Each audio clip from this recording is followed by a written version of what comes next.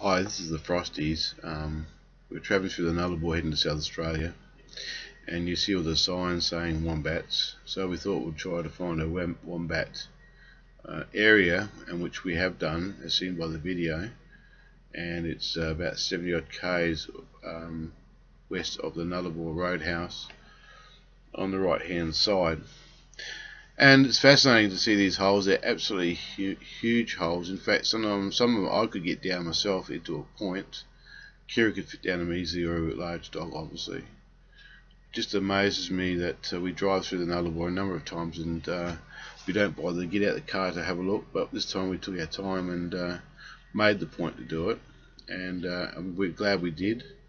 It is so fascinating of these wombats that live out in the middle of nowhere with no water, or doesn't seem to have any water, and they dig these huge holes. I call them warrens, but I think they're called dens, and there's a lot of fresh poo around, obviously, and even a lot of rabbit poo. So obviously they must live together as such. This looks like it's had a cave in on this one, but it's a double. It goes left and right, and just roaming around, they're all massed together, and of course there's some over further away as well. You can see the dirt and colours. But you know, it's time when you travel across the Nullarbor, it's really worth getting out, especially with the kids, and getting out and investigating these sort of things. All these holes are being used. Even that one's got a stick in it. It's still being used as such. You can see the footprints.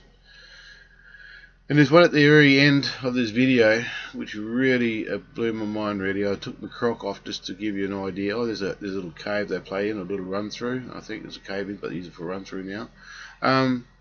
Threw the croc down the hole, but it didn't go all the way down, so it's only halfway down the hole.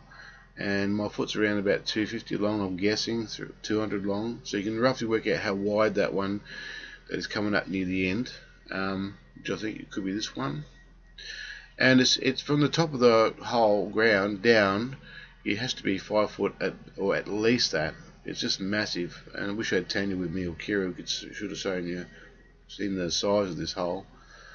So my croc's 200, so I would assume, and this must be around 1200 or 1500 wide, and the height of the opening has to be 700 high. So it's amazing, and it's a wide piece as well. It goes left and right as well.